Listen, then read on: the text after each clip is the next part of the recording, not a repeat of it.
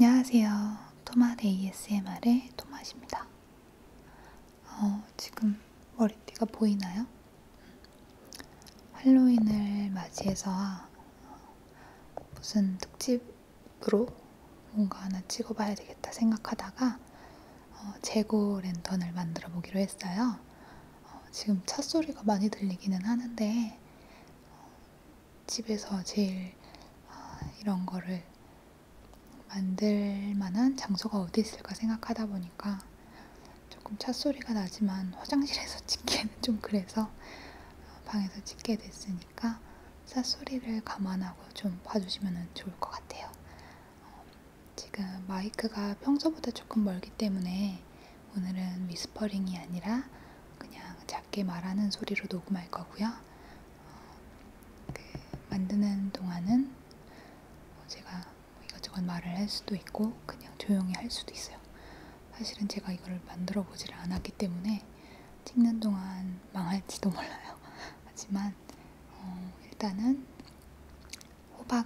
늙은 호박을 탭핑하는 소리, 그리고 이따가 준비된 칼로 이렇게 카빙하는 소리, 그런 것들을 들려드리려고 합니다. 그러면은 서툴겠지만 시작해보도록 할게요. 자, 시작합니다.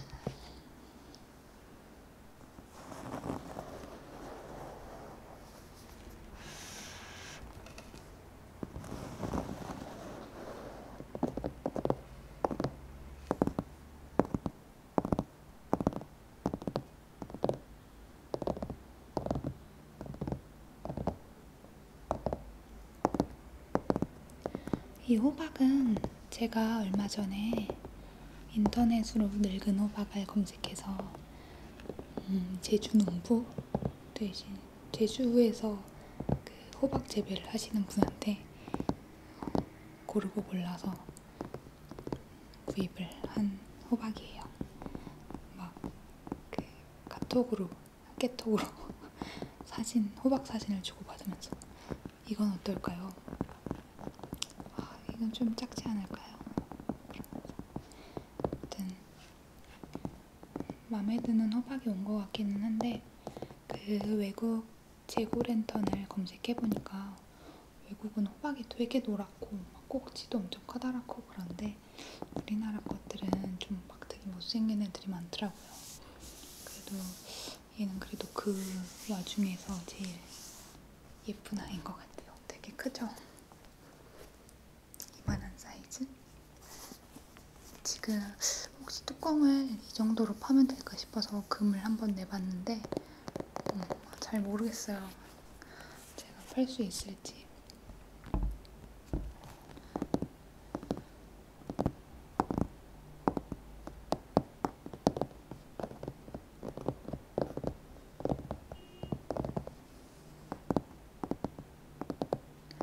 지금은 호박 안에 그 호박 내용물이 꽉 차 있어서 태핑 소리가 좀 둔탁할 것 같은데 이따가 호박의 안에 있는 내용물을 다 파내고 내면 좀 공명이 더 있지 않을까 하는 생각이 들어요.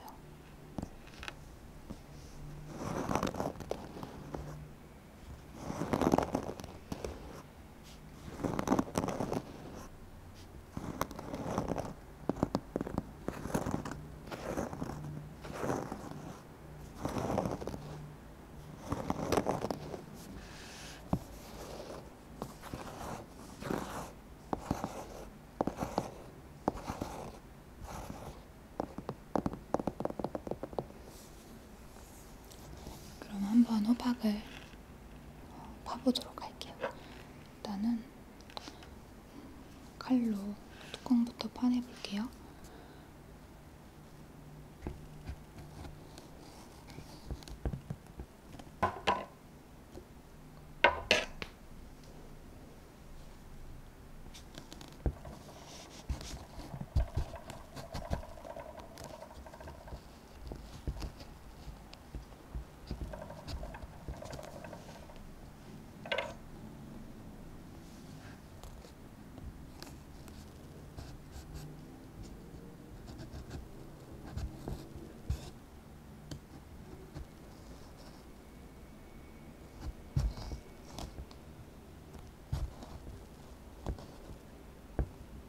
칼을 쓸 때는 항상 조심해야 돼요. 좀 무섭네요.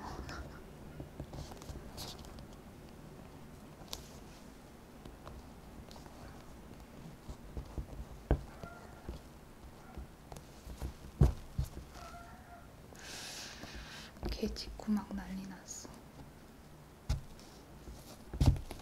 무서워.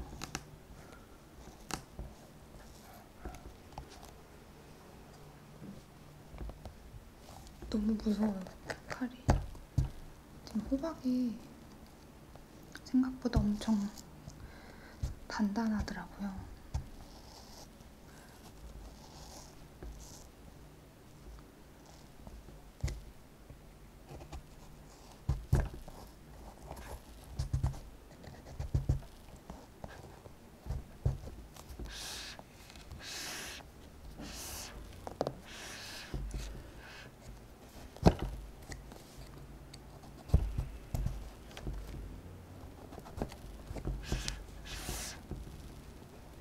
뚜껑 부분은 오각형 모양으로 자를 거예요.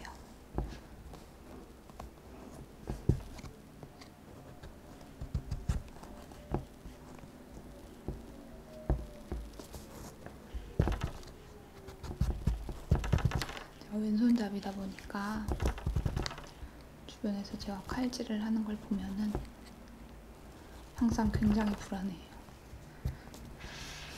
여러분들도 그러시겠죠?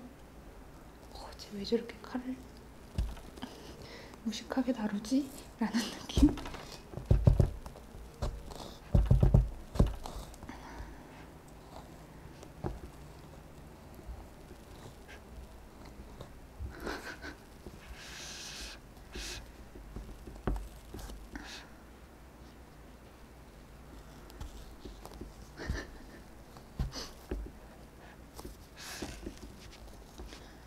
어린 여러분은 칼을 쓸 땐 꼭 어른들에게 부탁하세요.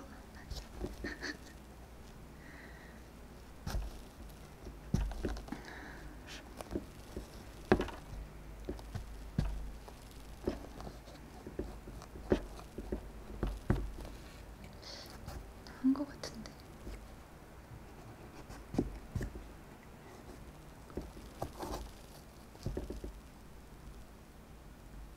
뚜껑이 열리고 있어요.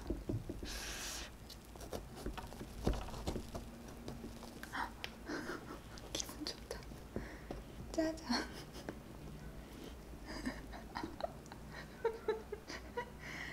저 뚜껑 땄어요. 옆에 준비한 쓰레기통에다가 이걸 일단 좀 버릴게요.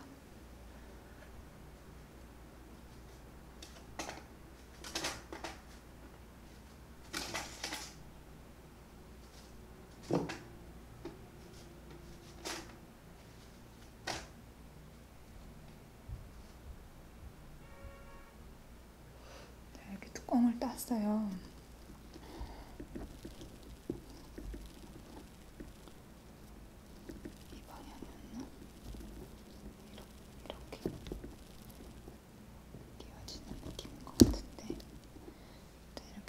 땄고요.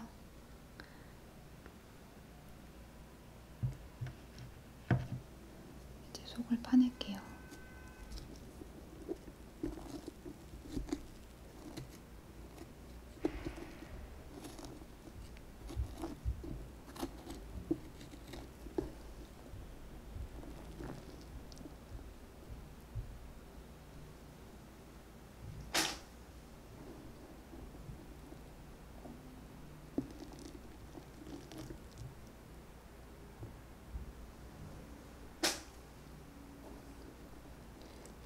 이 부분은 안 먹는 거죠. 나중에 다 파내고 나서 호박죽 하려고 하는데.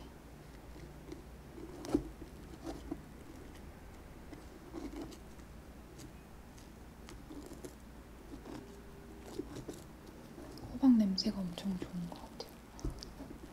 으아, 이거 봐.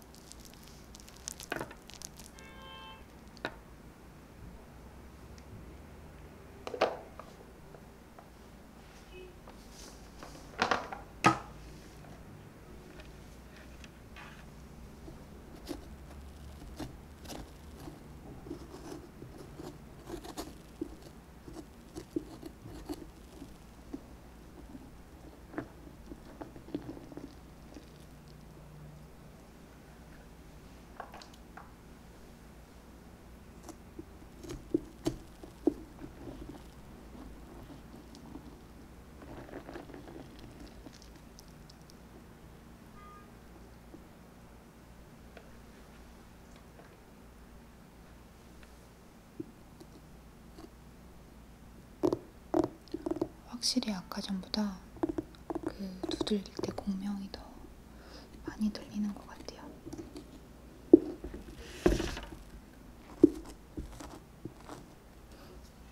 제가 안을 좀 보여드릴까요? 짜잔.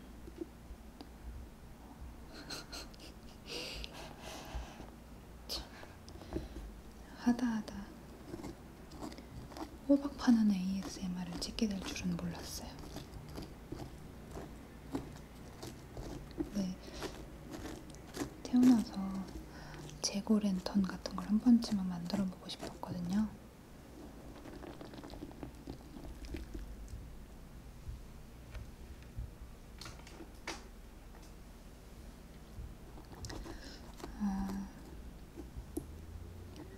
생각보다 소리가 많이는 안 들려서 이렇게 막 사각사각사각 그 톱니 소리 같은 게 되게 잘 들릴 거라고 저는 내심 기대를 했어요. 근데 웬걸 이따가 눈 파낼 때 한번 소리를 기대해 봅시다.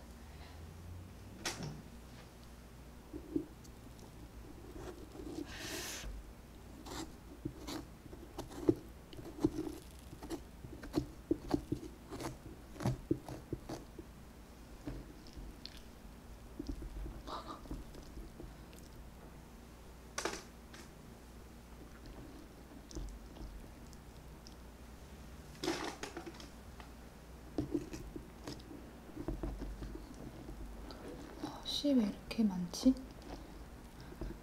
호박에 씨가 이렇게 많은지 몰랐어요. 막 이렇게 수박이나 호박이나 메론이나 참외 이런 거는 참 씨가 참 곤란한 것 같아요.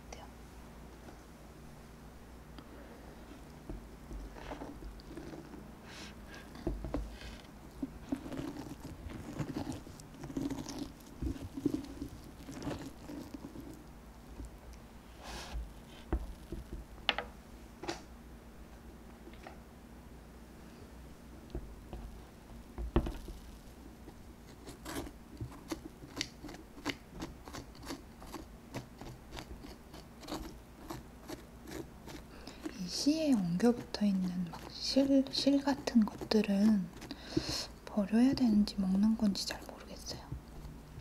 근데 어쨌든 섬유질이니까 먹어도 되기는 하겠지만 참외나 메론에서 버리는 부분이랑 비슷하겠죠? 그쵸?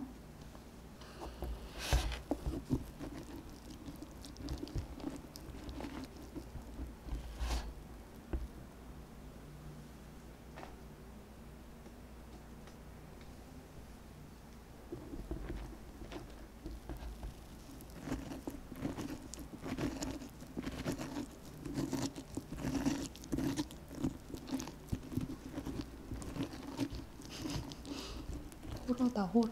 그치? 칼이 나왔어. ASMR. 되게 불안해.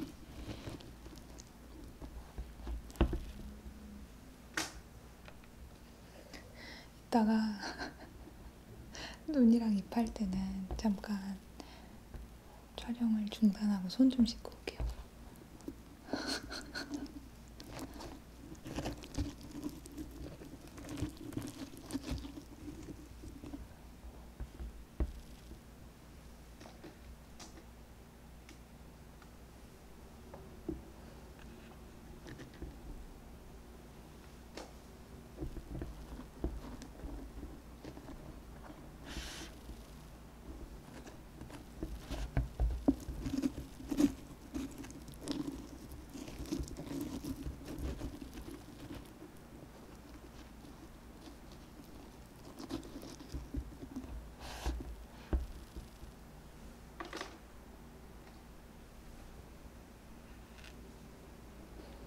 지금 이제 많이 깨끗해진 상태예요.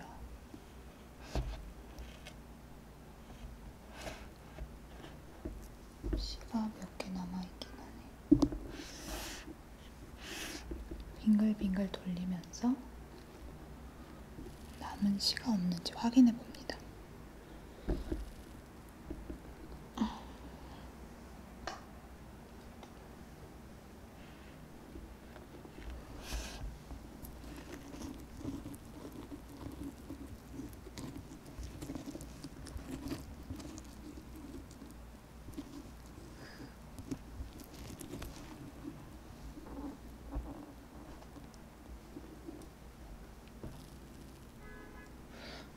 한 것 같아요. 그러면 손 씻고 와서 눈이랑 입을 본격적으로 파볼게요. 짜잔! 손 씻고 왔어요.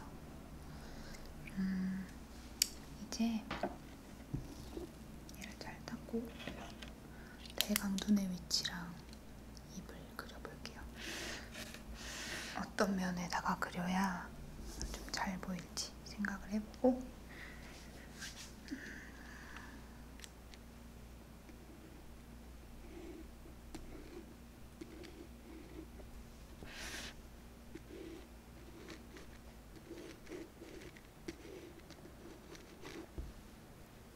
볼펜이라서 되게 희미하게 보여요. 거의 카메라로 잡으면 안 보일 것 같은데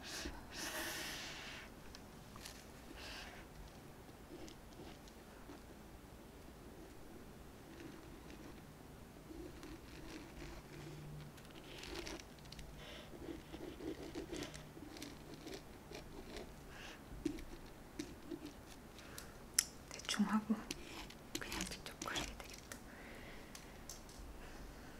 이번에 이 컬러 한번 해볼게요. 안 되겠다. 조금 톱니같이 생긴 컬러 하면 좀 편할까 싶어서 넣어봤는데 확실히 이게 더 예리해서 잘 되는 것 같아요. 그 외국 사이트를 보니까 줄톱? 꼬리톱으로 하더라고요. 근데 꼬리톱을 찾아봤는데 어디 철물점을 못 찾았어요.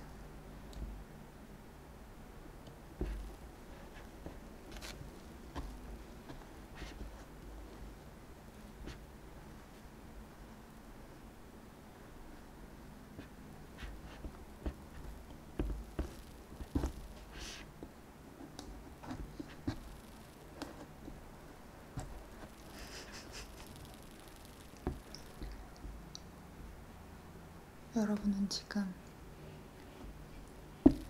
손재주가 없는 사람이 고군분투하는 모습을 보고 계십니다. 만드는 거에 소질이 진짜 없어서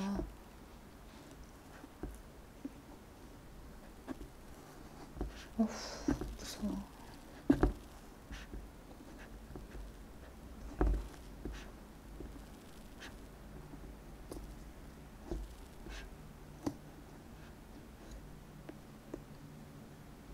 뿅. 눈 하나 팠어요.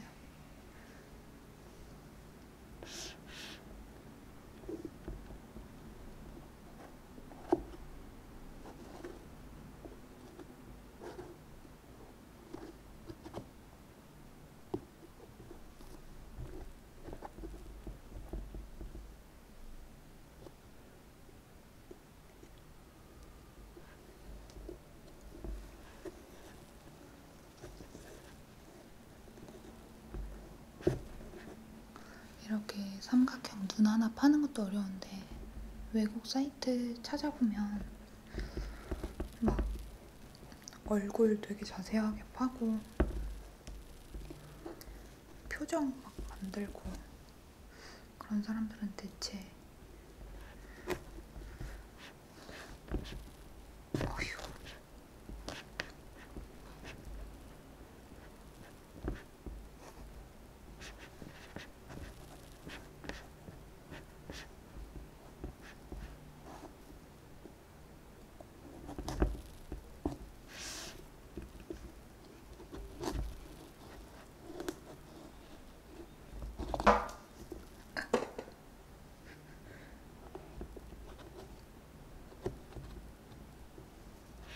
짜잔. 보이세요? 좀 삐뚤긴 하지만 눈이 2개가 됐어요.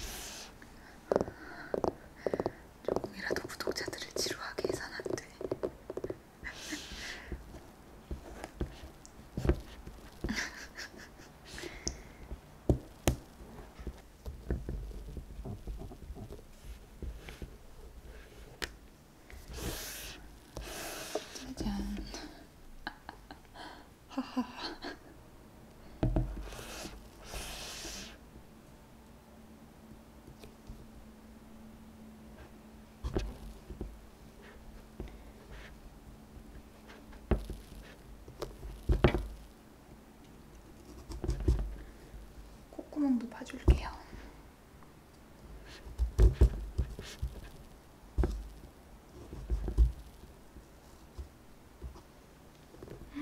점점 귀여워지는 것 같아. 어떡해. 여러분, 점점 얼굴이 돼가고 있어요. 귀엽죠? 본인이 해놓고 막 흡족해하고 있어요.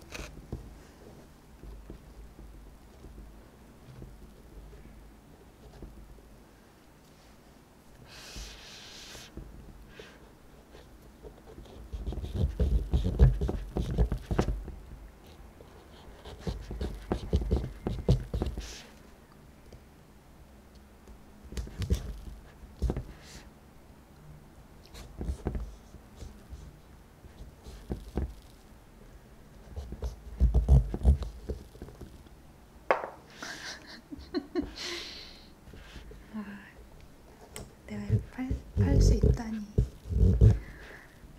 사실 이거는 망할 거 생각하고 시작했거든요. 근데 되니까 되게 용기를 얻어요. 뭐든 시작하면 되는구나.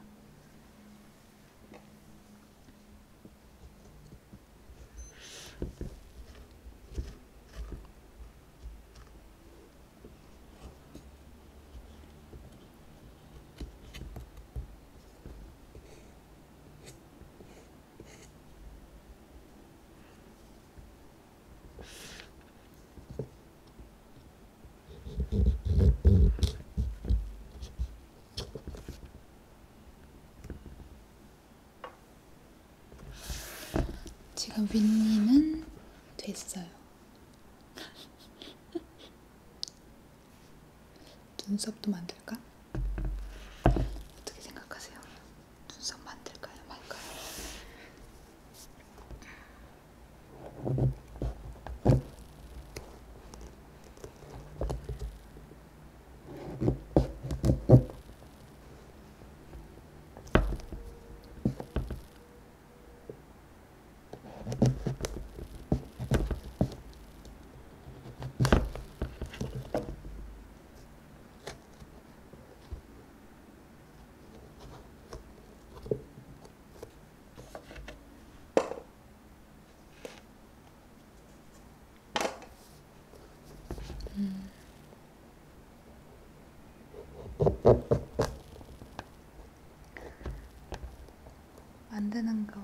만약에 지루하시면은 스킵하셔도 돼요. 스킵하고 나중에 다 만들어졌을 때 쪽으로 돌려서 보셔도 될 것 같아요. 지루하죠?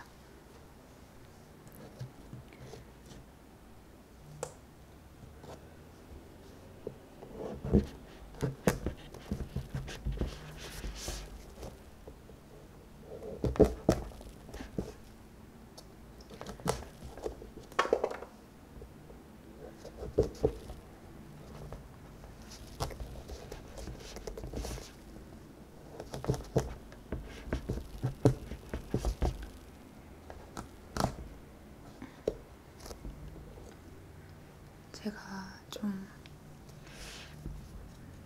준비성이 철저한 여자였다면 막 이 잭오랜턴 유래 같은 거 막 말해주고 근데 그걸 제가 준비를 못했어요. 근데 이거를 편집해서 올릴 때는 검색해서 찾아볼 테니까 더보기에다가 잭오랜턴 유래에 대해서 제가 써놓을게요. 아셨죠? 더보기 꼭 봐주세요.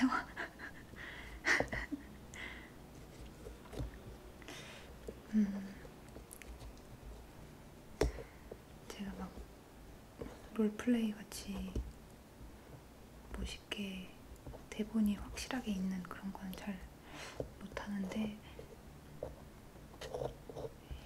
은근히 제 그냥 잡담 영상을 보고 싶어 하시는 분들도 계시더라고요. 그래서 이거는 재고랜턴 만들기 겸 제 잡담 듣는 영상이라고 생각해 주시면 감사하겠습니다.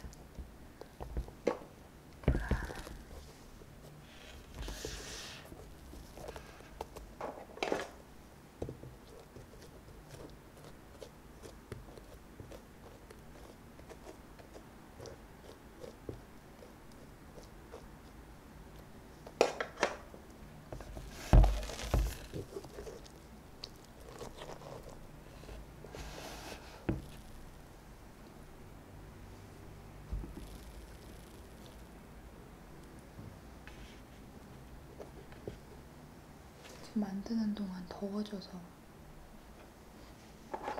막 땀이 나고 머리카락 앞머리가 떡지고 난리 났어요.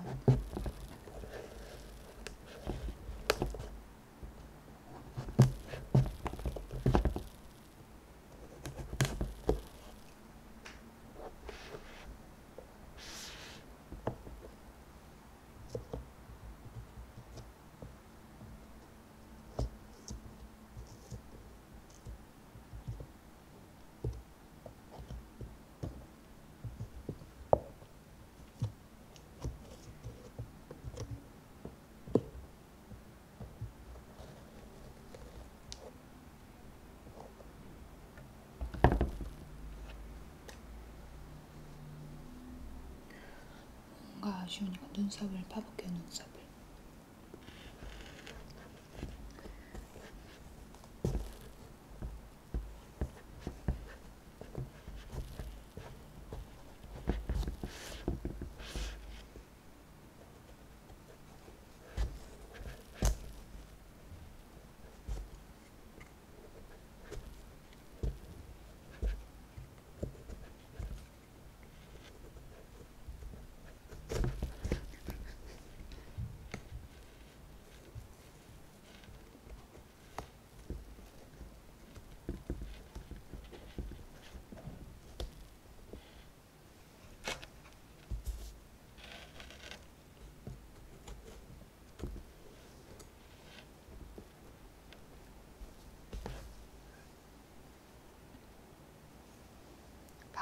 지고 있어요. 제가 원하는 멍청한 인상이 돼가고 있어요. 전 멍청한 캐릭터가 좋아요. 갑자기 너무 씩씩하게 말했나? 캐릭터들도 그렇고 뭔가 약간 맹한 구석이 있는 느낌인 게 허당기 있고 그런 사람들을 보면은 매력을 느끼는 것 같아. 그런 의미에서 이 호박도 그런 약간 모자라는 듯한 그런 매력이 있게 만들어봤습니다.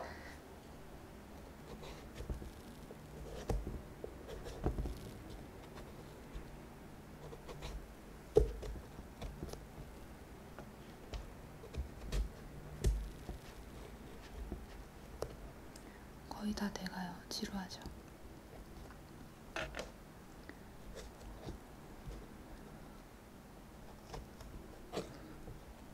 여기 이사 오고 나서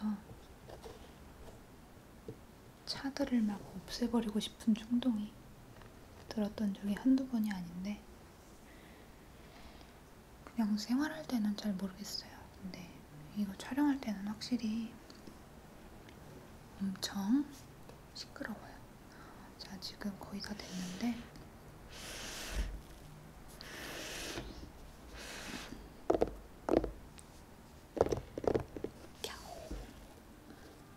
너무 잘 된 것 같아. 어떡하지? 찰칵. 이렇게 해서 이제 이거를 나중에 영상 편집하면서 캡처해서 아마 썸네일로 쓰겠죠? 찰칵 예쁘죠? 찰칵. 이렇게 해봤습니다.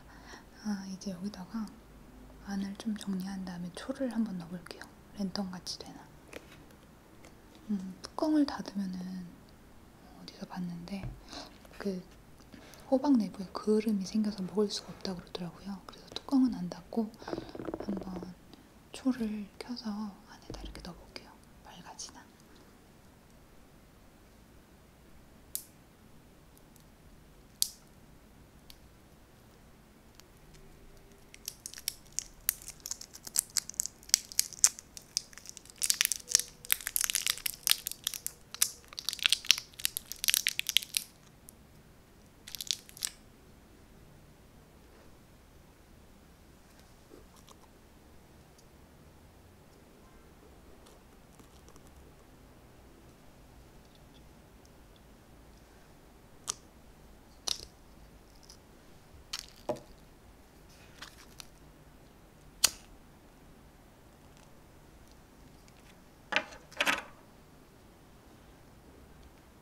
무서워. 어떡하지?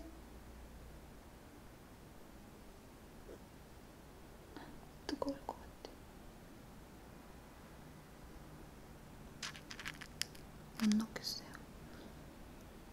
이렇게 하면 손이 너무 뜨겁고.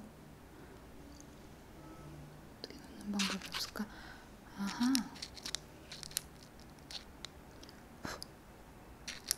뒤를 파서 넣어볼까요? 이렇게? 좋았어.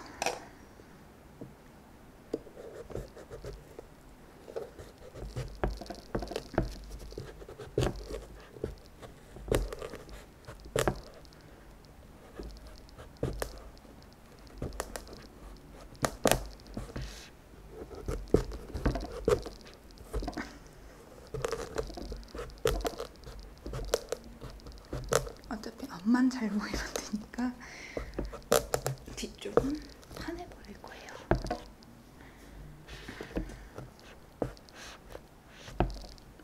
이렇게 해서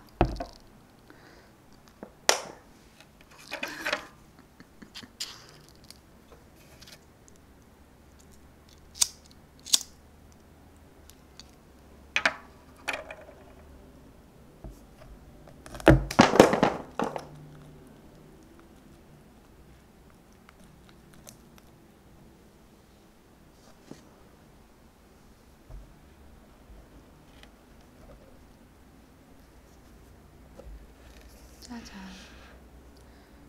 불을 꺼볼까요? 잠시만요. 짜잔. 안에 촛불이 들어가 있어요. 잘 안 보이겠지만 살짝 빛이 나고 있어요.